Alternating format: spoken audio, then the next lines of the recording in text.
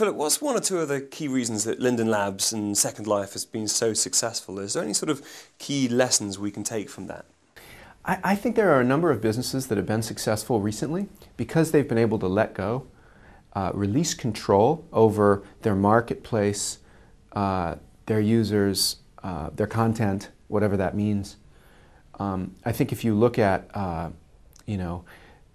there are so many opportunities using internet technology today to fundamentally empower people to do something new. But as a company, you have to recognize, and this is quite rare, that to empower people, you must necessarily sort of free them as users of a product or of a service. And Second Life is that kind of thing. Second Life primarily was successful, I think, because of timing.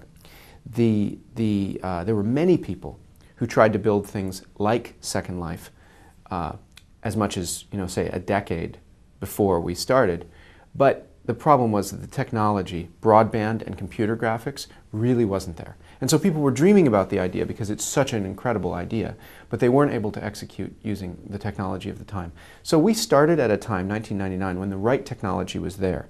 But I think as a company what we did right in addition to that, in addition to just having good timing, was that we correctly anticipated that what would make Second Life remarkable was if everything inside it, just like the real world, was owned and created and monetized and developed completely by the people who were using it in a way that was very open and free, like the internet itself.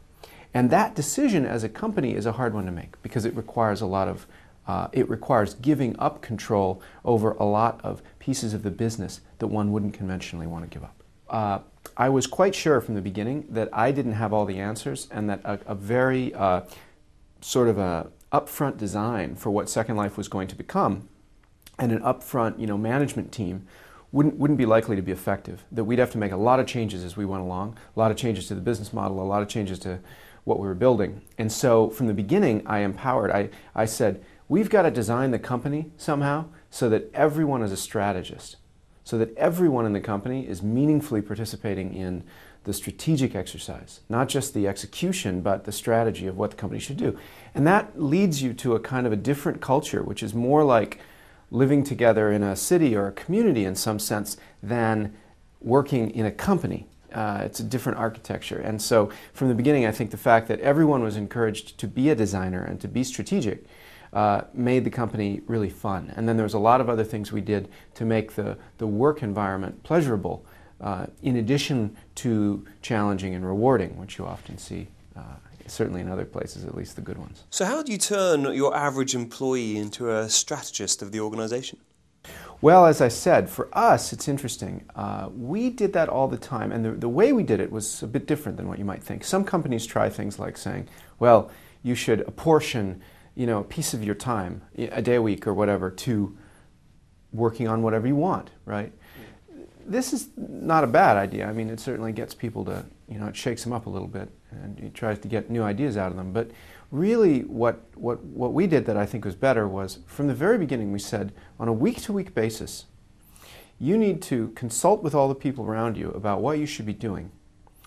But then you need to ultimately make the decision about what your work schedule is. What are you trying to get done this week, for example? What project are you working on?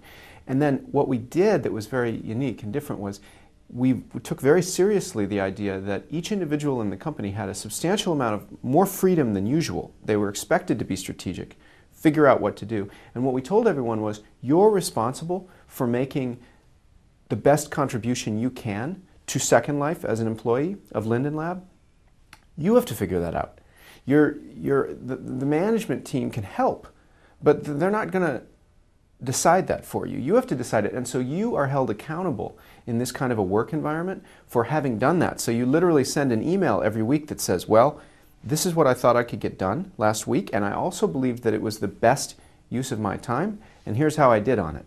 And so very high transparency and very high accountability, and then a lot of freedom is what is fundamentally different, I think, about the kind of company that we've built. And I think a lot of companies in the future are really going to work the same way. So I love that. Dump the quarterly strategy and go for weekly, sort of bite-sized, activity-based management.